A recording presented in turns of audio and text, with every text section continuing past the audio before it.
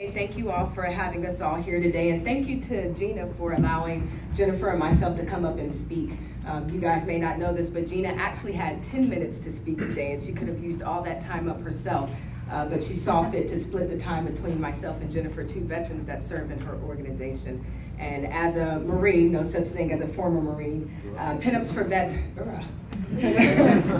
Pinups for Vets has really given me a wonderful opportunity to continue serving once I left the military. And it's really an honor to be able to continue to encourage and inspire my brothers and sisters in arms.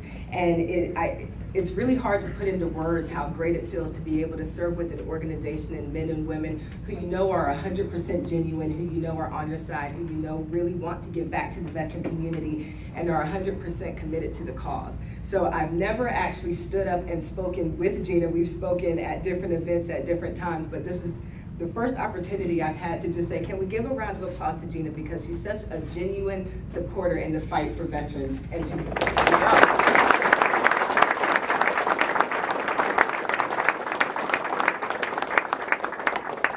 And then, of course, congratulations to all of the awards recipients today. I found out from some of the cadets over there that you guys don't know who's winning the awards yet, right?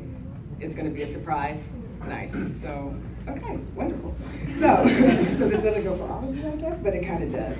So I wanted to say that I may not know each of you personally, whoever wins an award today. I may not know you personally, but I've had the pleasure and the privilege of serving alongside who I believe are some really meritorious troops.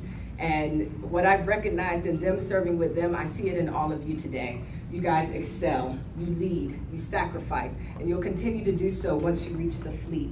And so what I want you to do is just realize that where you're sitting right now, it's not a coincidence. You're all here because you want to be here. You're here because you want to serve your country. And I salute all of you, whether you win an award or not, you're a winner today, and I salute you. So congratulations.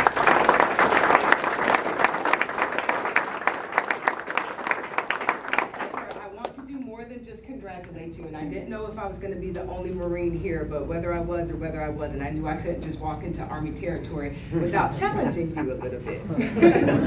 So I would like to bring forth a challenge to you as well. In true Marine form, I challenge you to continue strong as you continue on this journey towards commissionhood. And I know that this is just one ceremony, this is 1 year, one ceremony, but this is just a chapter in the grand story that's going to become your military career. And there are going to be ups and downs. You're going to deploy to some of the most amazing locations in the world, and you're going to have that one private who just cannot get it right, and you don't know what to do with them. But throughout all of that, I encourage you to stay motivated, stay strong, stay meritorious, learn your troops' names, lead fairly, and stay Army strong. Thank you.